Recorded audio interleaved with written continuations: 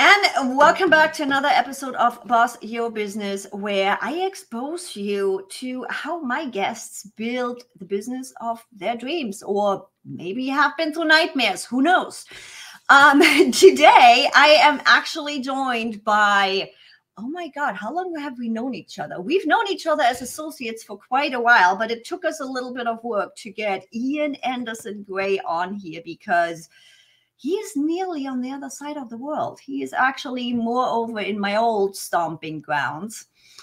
And to introduce you guys, Ian is the founder of the Confident Life Marketing Academy and the host of the Confident Life Marketing podcast. Yes, we will have links in the description as always. He helps entrepreneurs to level up their impact, authority, and profits by using live video confidently.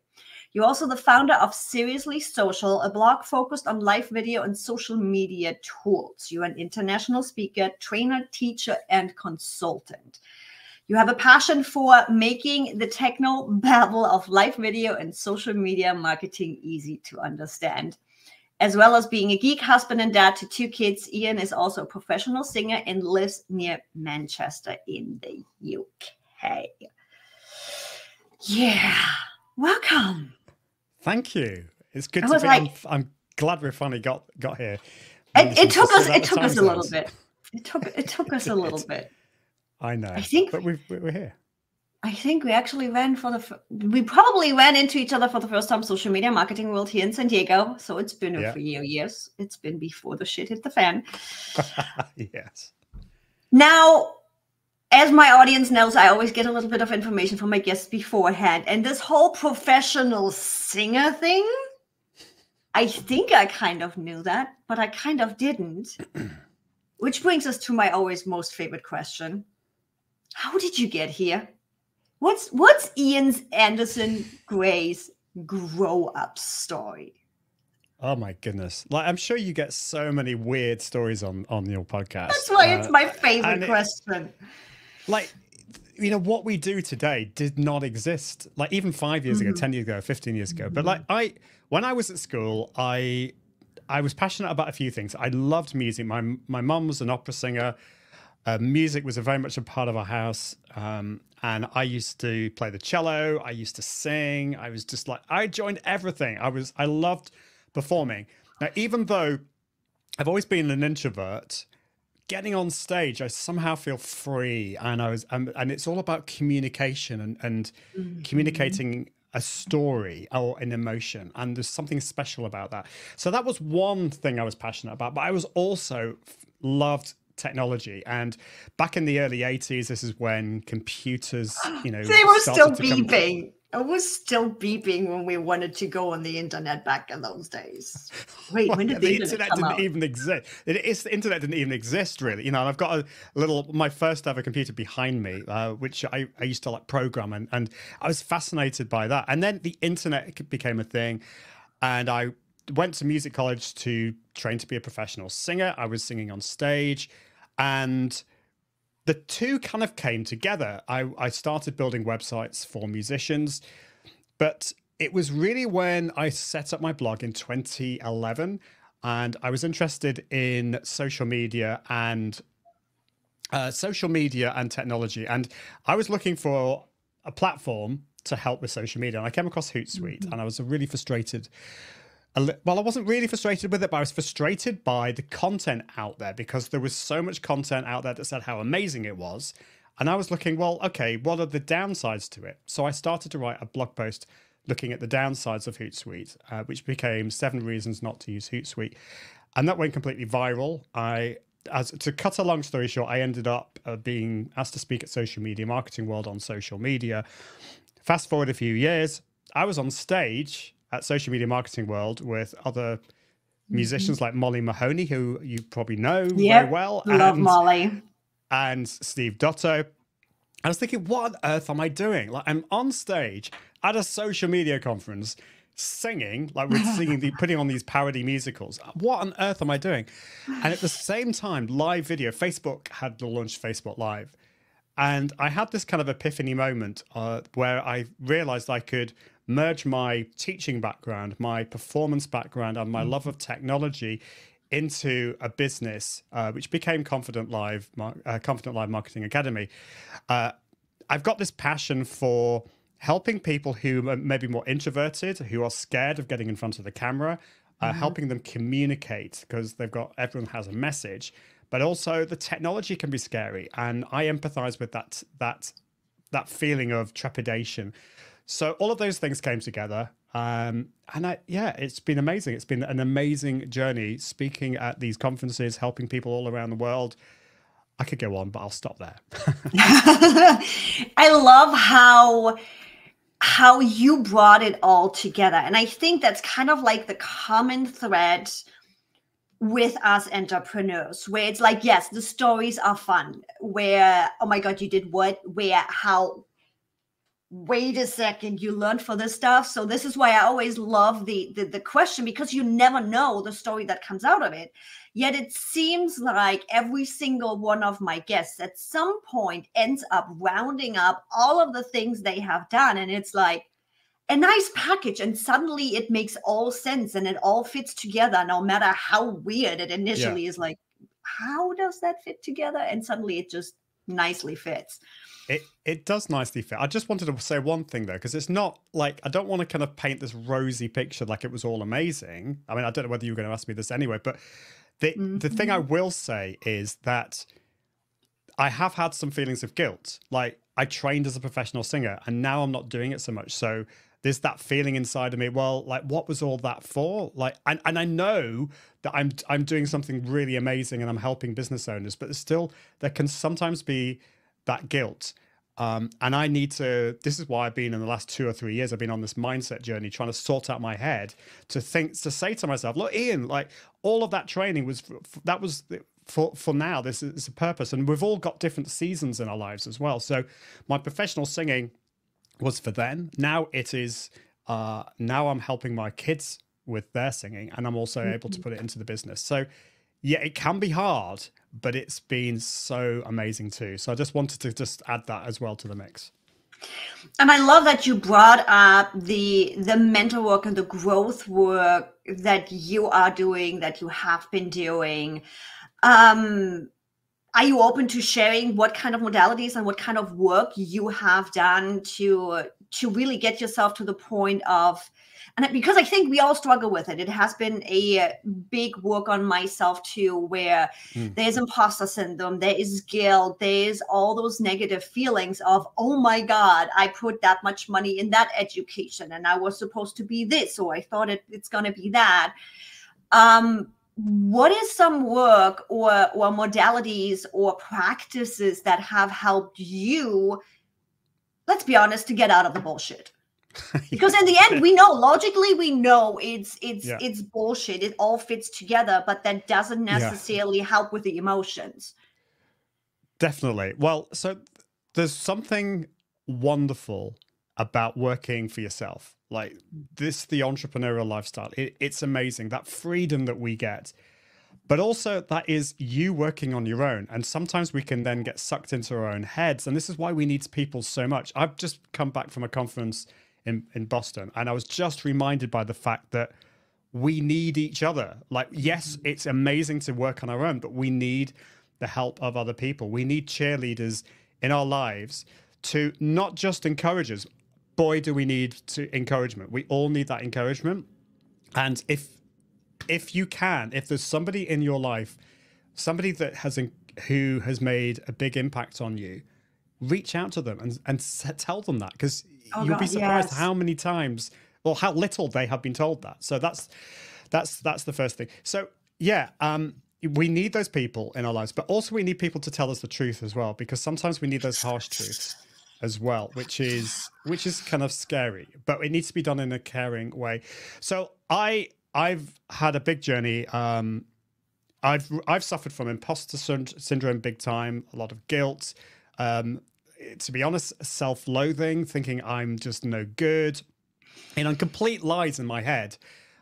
Comparison syndrome, comparing ourselves with others, is a huge problem. Like, let's face it, most people struggle with that. Most entrepreneurs do.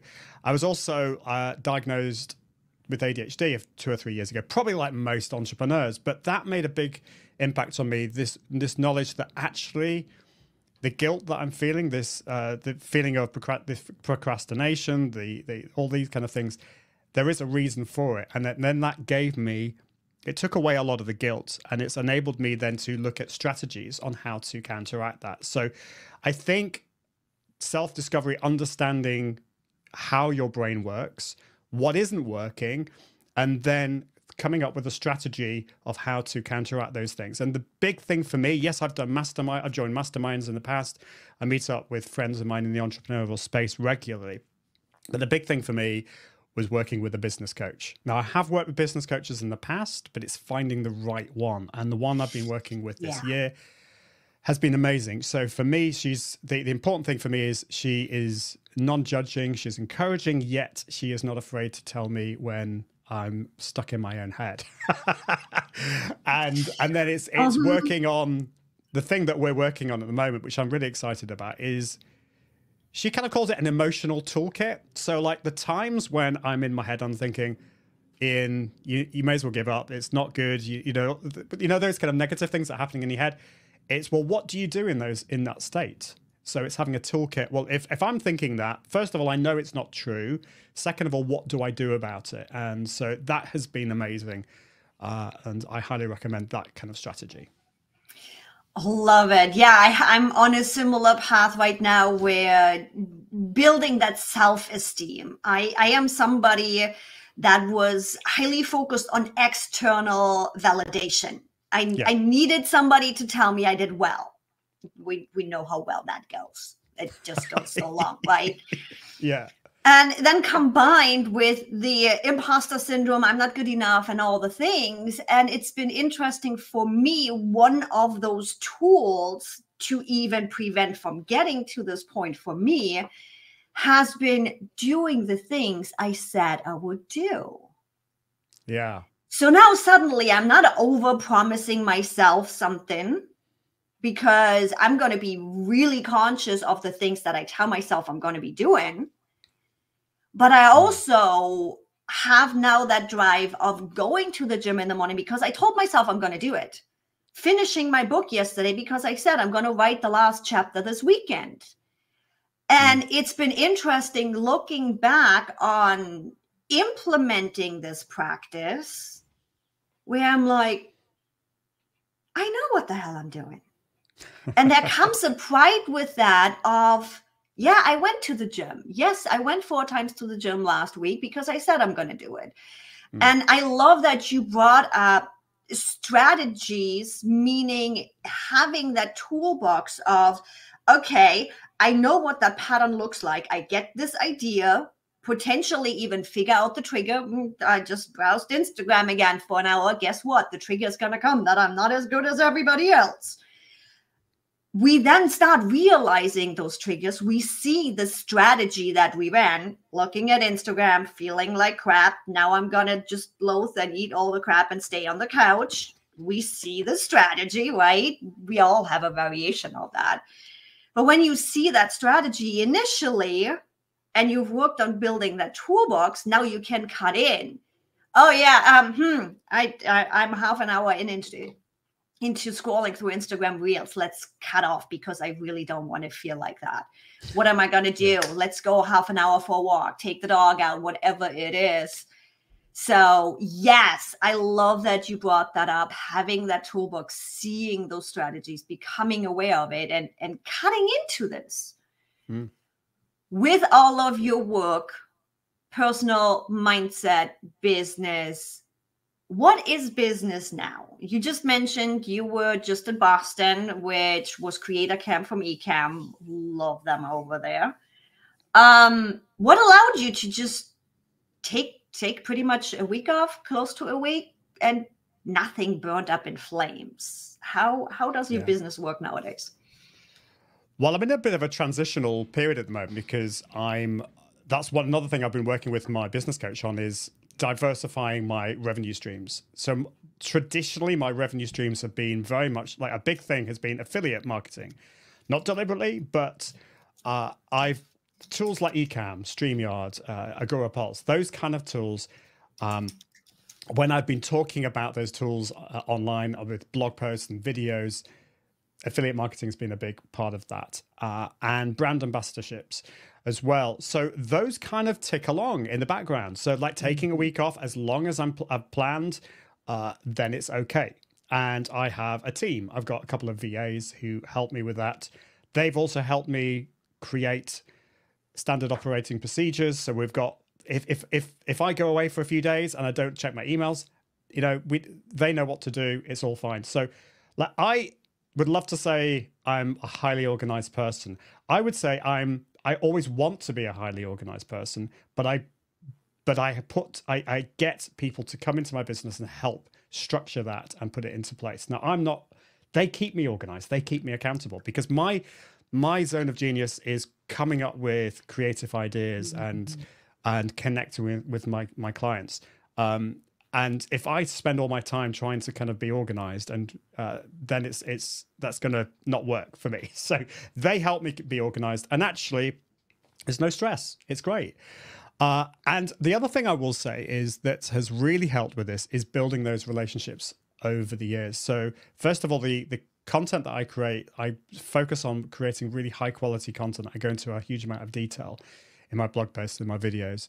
But I've also gone out of my way to connect with people at conferences. Even though I'm an introvert, going to these kind of conferences and seeking out people to have these amazing in-depth conversations with people over the years has been amazing. And I think that's how I've got to know the people at Ecamm, the people at other tools, the other conferences.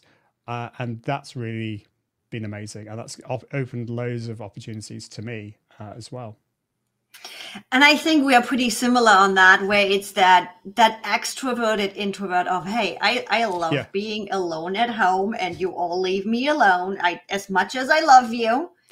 But then going to a conference knowing you get to bathe in somebody else's energy, you get to chat up, to nerd out, to talk about all the things, and it's just different. Don't get me wrong. I love a Zoom call, especially when you are like a 15-hour flight on the other side of the world. Yeah. But it's different, even for us introverts, when we get to be in person with other people. And I'm like, we are lucky enough that we were talking in the green room about this, guys, where there is usually also fringe events happening. So even if you feel overwhelmed with the amount of people that social media marketing world used to be in the past, or VidCon, huge amounts of people, you can easily either way join fringe events, do a dinner with the people you want to meet and invite them in, and also get that a little bit smaller, or find a quiet corner in the hallway. Most of these events actually give you the recording, so you don't necessarily have to go to the session to learn what they are teaching. Yeah. And it's like, I was after COVID, I was ready for in-person events again. And I'm like, I've been living online before this was a thing. So I feel you on that one. And it's like, it's weird. Like when I go to these events, it's almost like I become an extrovert. I'm not, because at the end of it, I tend to crash. But what I always recommend, if people are going to go to an event, do your research first, prepare first, like reach out to people in person so that you can get all that pesky small talk out the way. You know, ask people, go on a Zoom call, ask them what the weather's like with them, get that out of the way. So when you meet in person, you can then actually get to the proper stuff and get into the deep conversations. And that's been amazing. So like when you go to these events, I find like at the Ecamm event last week, I felt like I was like full of energy because of that. And I came home and I was so excited about all these things. So yeah, connect with people beforehand so that you can get even more out of it. And also don't be, if you are an introvert and if you do need to get that downtime, that's okay. That's fine. You're not the only one. Just be yourself. It's okay to say no. Seriously, guys, it's okay to say no. It's like, especially with big events that go multiple days. Yeah. The first time I've done it, I was afraid to say no to certain events. I just jumped everywhere, and I only said no if times overlap. believe me, it's like now I'm like, guys, sorry, I'll meet you for lunch tomorrow. There is so many opportunities at these events, and just do it. Now, your relationships and the things you have done actually got you in a project that was finalized this June. So if you guys listening and watching, Ian is part of the most amazing marketing book ever, which was spearheaded from Michael Schaefer and friends. Oh, look at that. You even got the copy in hand. Whoop, whoop, whoop, whoop. I am assuming here, guys, so I let Ian tell the story. I'm assuming you got into this book because of the relationships you build at conferences and online. Yeah. Oh, yeah. Yeah. So, like, Mark Schaefer is one of the most amazing people. Going back to, I think it was either 2012 or 2013, I went to my first ever marketing social media conference. Like, I don't know, I kind of vaguely knew what marketing was, but not really. And I went to this conference because I was started to be seen as, I was talking about social media. I was talking about like Hootsuite, as I said. I went to this conference in Wales, in the UK, and this guy called Mark Schaefer was there, and he was doing like a whole workshop, and I was blown away by the guy. And not only that, he was like a really nice guy. Mm-hmm. And then I met him at Social Media Marketing World. And then we went on holiday or vacation, you know, we call it holiday in the UK. And we went to North Carolina. And I just happened to be saying to Mark, like we were doing that, he said, you should come over to my house. You should. And I was thinking, oh, he's just trying to be nice. And then I've realized since that when Mark says that kind of thing, he means it. So we went over to his house and we spent some time with him. And he's the kind of person who's always there for you. And then I joined his Rise community. And there's this idea of writing a book with his community, the Rise community. And I've always wanted to write a book, but the idea of actually writing a whole book has always kind of scared me. So he came up with the idea of getting about 30 plus authors to write a chapter. And he asked me to write the chapter on live streaming. So I did. And it's been the most amazing experience. It's actually been, it was quite challenging because it went through an editor. It had to be, I had to change it a little bit. But then we did a little audio chapter for Audible, and the cover's been done by AI and just the whole process. And yeah, it's been so exciting. It's been wonderful to be part of. Yeah, I have to tell you, writing a chapter rather than a whole book, I agree with you. I just finalized my last chapter of the book that was in the works for 2 years. Oh, I love this timing of us. Yeah. And it's not only just from the side of writing a book, because everybody told me, just write a book, it's easy, just self-publish it on Amazon. I'm like, people, I love you, but you have no idea what you're talking about. At least not when it's a how-to book where you have a lot of screenshots and writing. The formatting behind it. Yeah.